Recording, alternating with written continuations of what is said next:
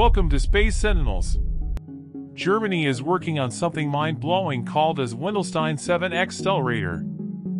This science fiction type sounding object is a large-scale fusion device located in Greifswald, Germany. It is a type of nuclear fusion reactor that uses magnetic fields to contain and control a plasma of hydrogen isotopes, which are heated to millions of degrees Celsius. Before moving forward, let's understand the basic difference between nuclear fusion and fission. Nuclear fission is a process in which the nucleus of an atom is split into two or more smaller nuclei, releasing energy in the process. This process occurs naturally in some elements and is harnessed in nuclear reactors to generate electricity. In fission reactors, a neutron collides with a nucleus, causing it to split and release energy in the form of heat, which is then used to produce steam that drives turbines and generates electricity. This process is risky and difficult to control. Nuclear fusion, on the other hand, is less risky and also easy to control. It is a process in which two or more atomic nuclei come together to form a heavier nucleus, releasing energy in the process. This process occurs naturally in stars and is the source of their light and heat. In fusion reactors, hydrogen isotopes are heated to millions of degrees Celsius, causing them to collide and form heavier elements, releasing a large amount of energy. The goal of the Wendelstein 7X is to demonstrate the feasibility of fusion energy as a future source of power by reaching the conditions necessary for fusion to occur and release energy.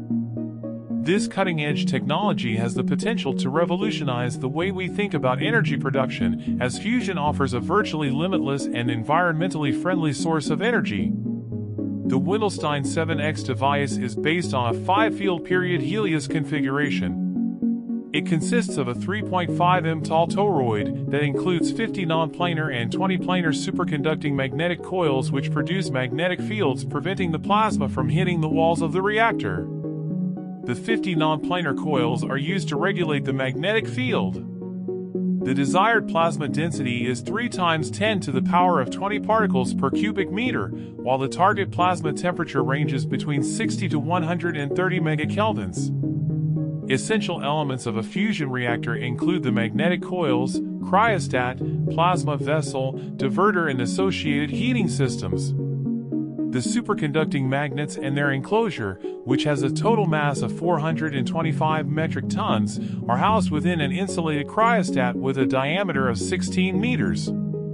Inside it, cooling devices supply liquid helium to help cool the parts down to temperatures that enable them to behave superconductively. The coils are capable of conducting up to 12.8 kiloamperes of current, generating a magnetic field of a maximum strength of 3 teslas.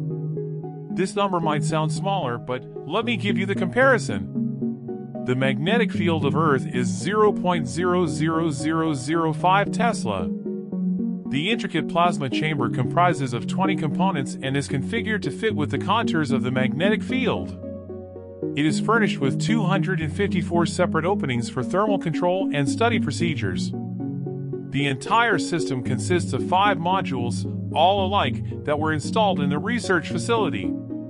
The heating system is equipped with 15 megawatts of ECRH, electron-cyclotron resonance heating, gyrotrons, enabling efficient and powerful heating of the plasma. The cost of implementing this whole system is estimated to be approximately $1.1 billion. The process starts with the creation of a plasma of hydrogen isotopes, which are then heated to millions of degrees Celsius using various heating systems, including radio frequency heating, neutral beam injection, and ion cyclotron resonance heating. Once the plasma is heated to the necessary temperatures, magnetic fields are used to contain and control it. The magnetic fields are generated by superconducting coils, which are made of special materials that have zero electrical resistance, allowing them to operate at high magnetic fields with minimal energy loss. The plasma is contained inside a vacuum vessel, which helps to maintain the necessary conditions for fusion.